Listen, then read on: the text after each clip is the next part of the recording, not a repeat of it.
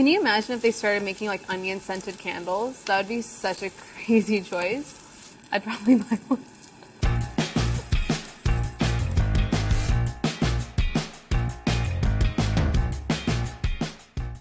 If you can't eat dairy, then don't worry, I got you. I'm always coming up with new ways to make creative, delicious dips, fillings, and desserts without any of the dairy. I really just want to hashtag make dairy free cool. I'm going to show you how to make two of my favorite recipes that are traditionally loaded with lots of cheese and milk.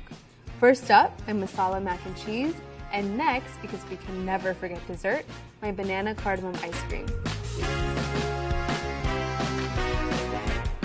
One of the first ways that I dabbled into cooking, and maybe it's a bit generous to say cooking, was through boxed mac and cheese. I used to love that mildly suspect bright orange powder. But today, we are making my masala mac and cheese. The flavor profile is a little bit more elevated, but still just as creamy and decadent. Let's get started. The first thing that we're gonna do is dice up my onion.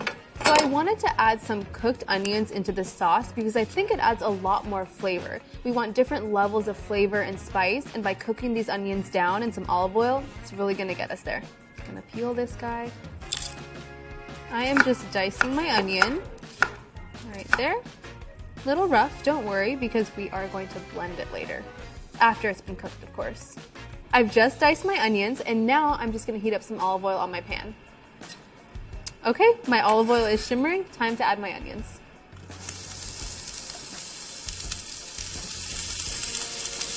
I also want to make sure I'm seasoning my onions with some salt and pepper. A little salt. And some freshly ground black pepper. Okay, these onions look delicious. They look nice and golden brown. I'm going to turn my stove off, set these aside to cool, and get to work on my creamy sauce. Before we get going on my sauce, I have to tell you about cashews. When you soak cashews, they absorb a lot of that water, expanding them and making them a lot easier to blend. Because they're so buttery, when you actually do blend them after they've been soaked, they can create creamy dips, dressings, sauces, desserts, mac and cheese sauce, anything, you name it. But if you skip soaking them, and please don't, you'll get a really crumbly and mealy sauce, and that's just not cute. It's really important that you soak your cashews for at least 24 hours overnight, or you can flash soak them for an hour in hot water. Best part about this mac and cheese is it comes together in this blender. What could be better? Mac and cheese in a blender? I'm on board. We're gonna add our cashews into our blender. Make sure when you're making this recipe that you only use raw cashews. No salt on it, no roasting. Because I want a little bit of a sweet taste and I want that nice orange color for this mac and cheese, I'm using a roasted sweet potato. I'm just gonna peel the skin off with my hands. By the way, if you're worried that I'm handling a hot potato, I'm not. This has been cooled. Don't worry about me. I'm okay. I'm just gonna take about half of this, pop it in my blender. You thought I forgot about my onions? You were wrong. They're going straight in here. Now to get that really delicious, cheesy, savory flavor, I'm using some nutritional yeast. Nutritional yeast is a really common vegan cheese replacement. Adding this straight in my blender. It adds a bit of umami as well. Now for my spices. This is a masala mac and cheese after all. Got some cumin. Adding a bit of cayenne. Cayenne gives me that heat. I want a little bit of spice in this masala mac. I'm gonna add some turmeric. Turmeric is not only delicious, but it also adds that really gorgeous yellow color that we're chasing for this mac and cheese. And finally, we've got some garlic powder. To help everything blend together, I've got some vegetable broth. Veggie broth is also a bit better than adding something like water because it's got a little bit more flavor in there. Okay, are you ready to blend? Okay, let's do it.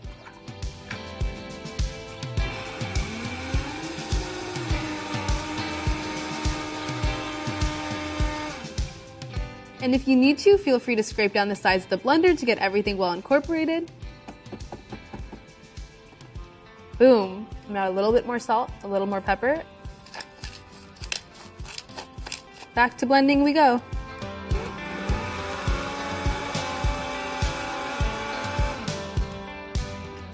Okay. I'm really pleased to announce that my mac and cheese sauce is done. Looks amazing. Time to make our pasta. Got my cute little elbows here. My water is boiling. Don't forget, please don't forget to salt your pasta water, okay? We're gonna do that right now. Pasta water is salted. It's time for our pasta. So I am using elbows here for my little cute pasta shape. I wanted to get that very iconic mac and cheese vibe, but you can totally use whatever short pasta works for you. A shell would be nice here, penne would be nice here. Okay, so I'm just gonna fish for a piece, see how we're doing on doneness. This is the best way to check. Just pinch it with your fingers or just bite into it. Perfect. Our pasta is ready. Time to drain. Okay, don't drop the Samah. Don't drop it.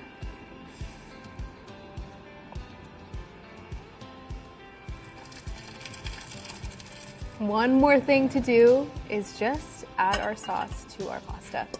I'm gonna add this into my bowl. I'm really excited about this sauce. Just so you know, this makes a lot of sauce. I like a saucy mac, but you can totally reserve some for later if you want it to be a little less saucy. All right, time to plate. Sorry, I just gasped. I was just taken aback. It's so creamy. All right, little fresh parsley just to top. Little bit of color, little bit of green, little bit of herb, just to bring this out. And then I'm just gonna finish it with some freshly ground black pepper. Have you ever seen a more velvety mac and cheese? I just have to capture this. Here I go. This is gonna be an action shot. Okay, think I got it. Time for me to dig in. I've never been more happy than this moment right now.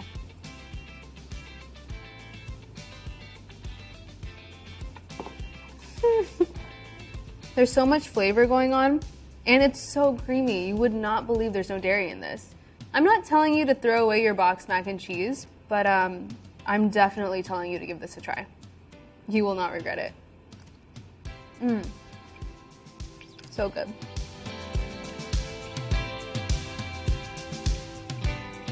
It's me, and I can never have any dinner or lunch without a little bit of dessert. So up next, I've got my banana cardamom ice cream, and you're absolutely gonna love it. I'm gonna go grab the ingredients. If you thought that you needed an ice cream maker to make ice cream at home, then think again. My banana cardamom ice cream comes together in a blender and takes a little nice nap in the freezer to create the most luscious vegan ice cream. Let's make it. Listen closely. I hate wasting bananas. It's so sad. Ripe bananas, really spotty bananas, are perfect for so many different types of recipes, and especially this ice cream. They help create that really luscious, creamy texture without any of the dairy. I've got my frozen bananas here. I'm just gonna pop them into my blender. When I freeze bananas, I like to cut them up in little pieces just to make it easier to blend. Really important that you're using ripe frozen bananas because we're not actually gonna add any added sugar to this recipe. All the sweetness is gonna come straight from those bananas. Okay, now I'm gonna add a little bit of creamy almond butter into my blender. Because the bananas are super sweet, I like adding a nut butter like an almond or even a peanut butter just to balance out that sweetness. I love using cardamom in this ice cream because it's got this really nice piney, fruity undertone. Really delicious. If you don't have it, don't worry, you can totally sub cinnamon instead. Now to help everything come together, I'm just gonna add a little bit of almond milk. Here's the important thing. We're not trying to go for a smoothie here, right? So we're just gonna add a little bit of milk just to get the blender going. Time to blend. Time to scrape down the sides of the blender. I'd rather scrape down the size of the blender a million times to get that really creamy, thick, almost soft serve consistency ice cream, rather than add too much almond milk and be left with a smoothie. Can we just take a moment for my blender, please? It literally does the absolute most for me. It's key when I'm creating all of my delicious dairy-free recipes.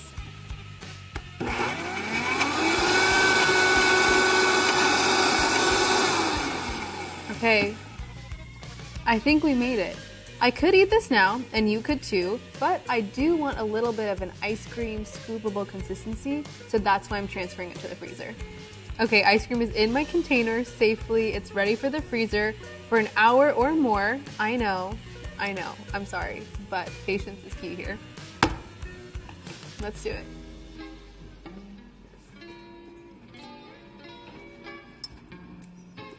My ice cream is done. A little patience gets us a very long way. I am just gonna cut some strawberries to top my ice cream with, and then I'm gonna enjoy it. No, I did not just sneak a strawberry. I have been waiting for a long time for my dessert, so it is time to scoop my ice cream. I'm very excited. I just gasped yet again. Oh, you thought I was a single scoop girl? Think again. Oh, you thought I was a double scoop girl? Think once more.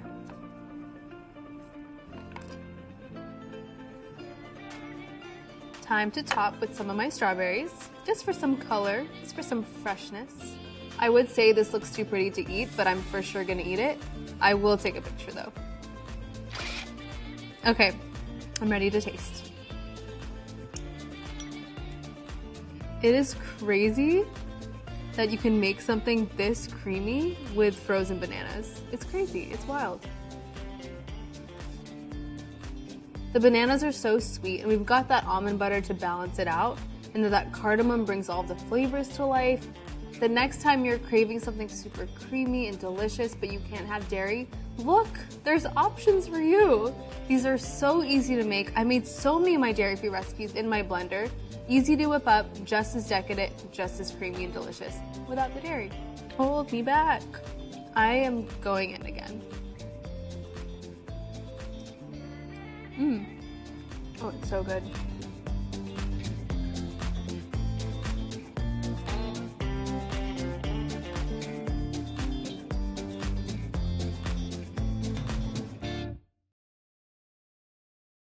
Hey, thanks for watching our YouTube channel. Find your favorite recipes, celebrity interviews, uplifting stories, shop our favorite deals, and so much more with the Today app. Download it now.